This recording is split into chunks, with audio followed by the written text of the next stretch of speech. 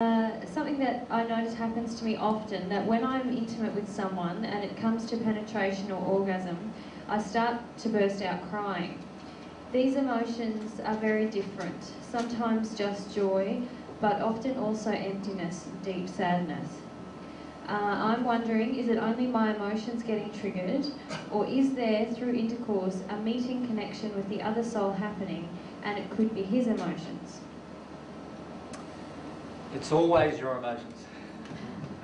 So if you're a lady and you're being penetrated, and at the time of penetration or at the time of orgasm or afterwards you cry, it is because of some causal emotion regarding deep grief and sadness, and in her case you felt that sort of hollow, empty feeling afterwards, and that is a feeling of nothing, that I am nothing, and you need to allow yourself to experience those emotions. When you release them at the causal level, you will no longer have them. So even if it takes, like, if for 3 months you cry after every time, that's fine. Allow yourself to do that. Don't worry about the guy getting stressed out about that. You know, that's his issue. He needs to feel about that. Allow yourself just to cry, allow yourself to release it. A lot of these emotions entered you before you even had a conscious recollection of yourself. In other words, before the age of 1.5 or 2, a lot of these emotions had already entered you. And so you're not going to have recollections, intellectual recollections of what the causal, what the event was that caused that emotion. Allow yourself to experience it. And can I say that's been really powerful for me, to just go with whatever emotion comes up during, and so sometimes I cry and sometimes, and if you have a partner who's really sensitive to that, you can actually, and if you yourself open up to, okay, what is my emotional experience during sex, then I found a lot more started coming up, and we could experiment with that, and AJ is very sensitive to stopping and starting and that kind of thing. But lots of deep sexual beliefs or feelings that I've had about myself have come up through that process. Yeah.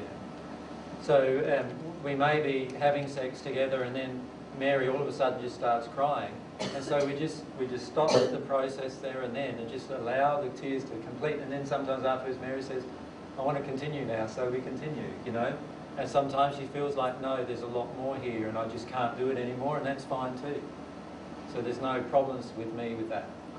And we were talking to some people in the break about something similar when I was saying to Jen about sex really being a giving act, and something that's been really powerful for us is to not get caught up on the climax and what you're going to get and who's going to get there, and but if you're just in that space together of giving, it's quite a different space emotionally to be.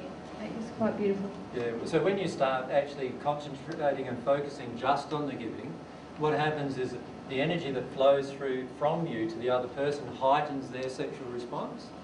And then if they're focused on giving to you, that emotional energy cycles again through you, heightened or amplified.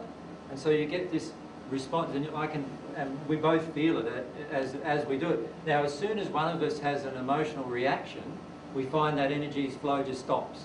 Bang, it just stops dead. And straight away in me, there's a response to that of no longer having an erection, and straight away, you know, we know there's an emotional issue that needs to be sorted out. And so we sort through that emotional issue. It might take a day or 2 days, a week, or even to sort through that issue. And then what happens next time we make love, that cycle, you can feel the cycle happening.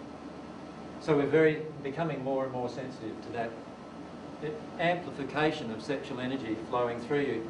The sexual energy will not flow through you unimpeded because you've got emotional barriers, right?